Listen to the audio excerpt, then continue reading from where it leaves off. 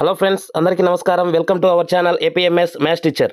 ఈ వీడియోలో మనం ఈరోజు మార్నింగ్ సెషన్లో జరిగిన APTET-1 ఎడ్జిటీ క్వశ్చన్ పేపర్లో ఇచ్చిన కొన్ని మ్యాథ్స్ క్వశ్చన్స్ మనం డిస్కస్ చేయబోతున్నాము.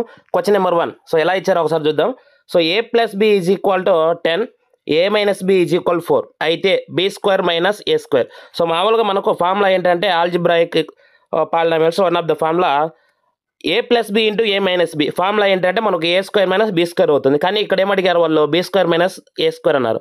ఫస్ట్ మనం A+B × A-B మల్టిప్లై చేస్తే సో 10 × 4 40 అవుతుంది. సో కానీ మనకు ఇది 40 అనేది దేనికి వాల్యూ, A² - B² వాల్యూ. కానీ మనకి ఇచ్చిందేమో B² - A². మరి ఏం చేయాలి అన్నప్పుడు ఈ A² - B²లో మైనస్ కామన్ చేస్తే అప్పుడు -B² - A² అవుతుంది.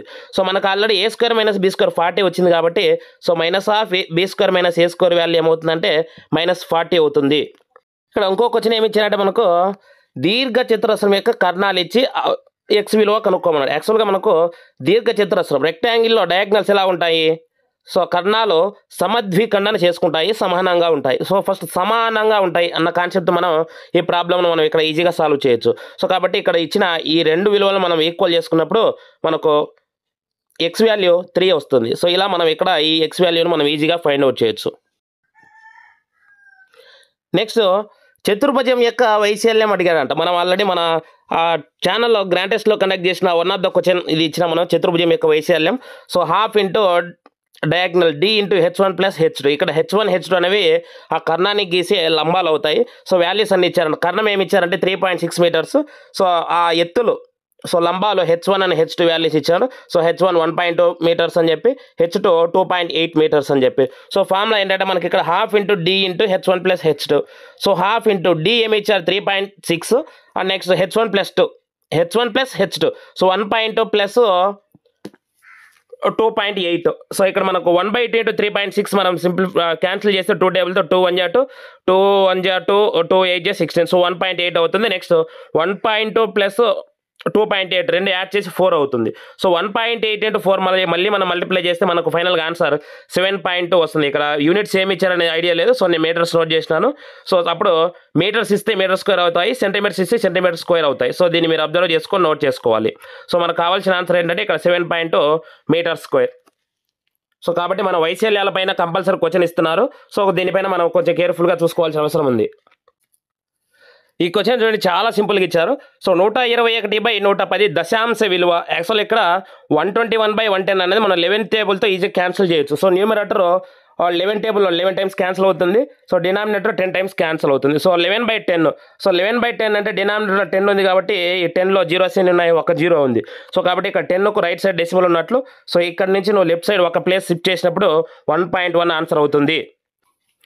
నెక్స్ట్ ఒక క్వశ్చన్ బోర్డ్మాస్ రూల్ కింద ఇచ్చారంట. సో V బోర్డ్మాస్ రూల్ యాక్చువల్గా అది ఫుల్ ఫార్ములా. సో V అంటే వింకులం అని చెప్పి, సో B అంటే బ్రాకెట్స్, O అంటే half, D for division, M for multiplication, A for addition, S for subtraction. So ఈ ప్రాసెస్లో మనం సింప్లిఫై చేయాల్సి ఉంటుంది. సో ఇక్కడ నంబర్స్ ఎగ్జాక్ట్గా ఐడియా లేవు, బట్ ఆ మోడల్ అయితే ఇలాగ ఇచ్చారంట. So 3 is divided by 3 × 2 + 8 - 2 + 1 bar. యాక్చువల్గా ఇక్కడ V అనేది ఇక్కడ ఈ వింకులం బార్ కాబట్టి మనం ఫస్ట్ ఆ బార్ కింద ఉన్న డిజిట్స్కి ముందు ఆపరేషన్ చేయాలి. సో ఈ V అనేది గుర్తుపెట్టుకోకుండా నువ్వు ఈ బోర్డ్మాస్లో DMAS అంటే D ఫర్ డివిజన్ ఇవి మాత్రమే గుర్తుపెట్టుకుంటే ఇక్కడ మనం మిస్టేక్ చేసే ఛాన్స్ చాలా ఉంది. సో కాబట్టి V అనేది కూడా మనం ఖచ్చితంగా నేర్చుకోవాలి. ఇక్కడ ఇలా సింప్లిఫై చేసి మనకి ఇక్కడ ఆన్సర్ 7 వస్తుంది. నెక్స్ట్ త్రిభుజ వైశాల్యం సంబంధించి ఇచ్చారంట. So base 14 centimetres. సో ఎత్తు 7 సెంటీమీటర్లు అయినప్పుడు త్రిభుజ వైశాల్యం ఫార్ములా ఏంటంటే మనకు ½ into base into height. So ఇక్కడ మనం సపరేట్ చేస్తే 1/2 × 14 × 7. సో 2 1 2 2 7 14. సో 7 × 7 7 7 49 సెంటీమీటర్² మనకు ఆన్సర్ అవుతుంది. అండ్ నెక్స్ట్ దీంట్లోనే బాహులకము తర్వాత మధ్యగతం కనుక్కోమని చెప్పి ఒకే ప్రాబ్లంలో ఇచ్చారంట. సో యాక్చువల్గా బాహులకం అంటే మనం రెగ్యులర్గా మన ఛానల్లో కండక్ట్ చేసినాము. So already 6th morning 7th అలా నిన్న కూడా ఇచ్చినారు బాహులకం. సో బాహులకం ఏంటి మనకు అందరికీ తెలుసు, ఎక్కువ సార్లు రిపీట్ అయ్యేది. సో ఇక్కడ ఇచ్చిన డేటాలో ఎక్కువ సార్లు 5 రిపీట్ అవుతుంది, 3 టైమ్స్. సో కాబట్టి 5 బాహులకం అవుతుంది, మోడ్ 5 అవుతుంది.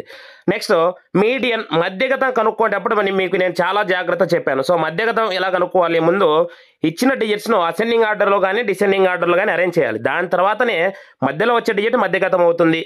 ఇప్పుడు ఇచ్చిన డిజిట్స్ మనం అసెండింగ్ ఆర్డర్లో అరేంజ్ చేసినప్పుడు ఎగ్జాక్ట్లీ మిడిల్లో 5 ఉంటుంది. అంటే ఇక్కడ బాహులకం 5 వచ్చింది, తర్వాత మధ్యగతం కూడా 5 వచ్చింది. అంటే బాహులకం మధ్యగతం రెండు ఈ ప్రాబ్లంలో ఈక్వల్ అవుతున్నాయి. సో దీన్ని గమనించాలి మీరు.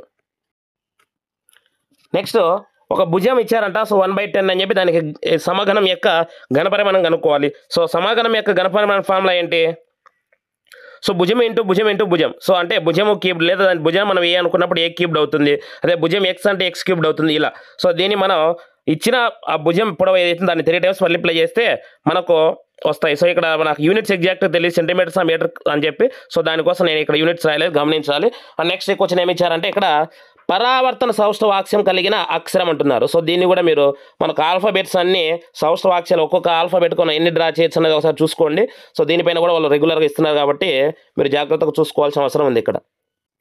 Next question, x equal to -2 అయిన ax² - 2x - 7 ఇక్కడ మనం ఏ విలువ కనుక్కోవాలి. అంటే ఇక్కడ ఎక్స్కు ఇక్కడ ax² - 2x - 7 అనేది వర్గ సమాసం కాబట్టి ఈ సమాసానికి రూట్స్ మూలాలు 2 ఉంటాయి. సో ఆ రెండిట్లో ఒకటే -2 అని వాళ్ళు ఇచ్చారు కాబట్టి ఆ -2 వాల్యూ ఇక్కడ మనం సబ్స్టిట్యూట్ చేస్తే మనకు ఏ విలువ వస్తుంది.